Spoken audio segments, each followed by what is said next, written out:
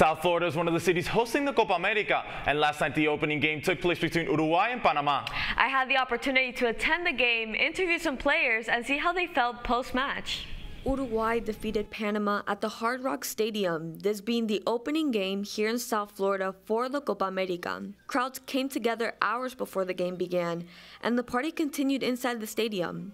Uruguay took possession of the ball for the first half, with the first goal made by Maximiliano Araujo in just 16 minutes of the game. But the focus was more on Darwin Núñez, who kept missing goals for the entirety of the first 45 minutes.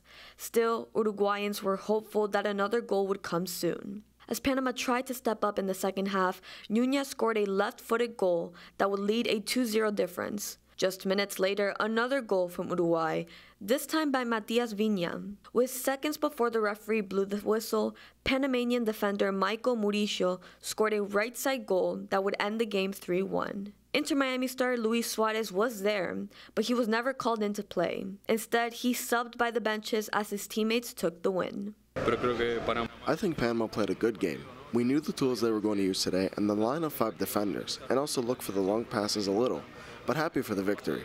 It was important to take off on the right foot. We simply failed to specify the opportunities we had, and it's time to correct the mistakes that were made and continue. Next game at Hard Rock is this Saturday when Argentina plays Peru. Then on July 14th, the Copa America will also be played here.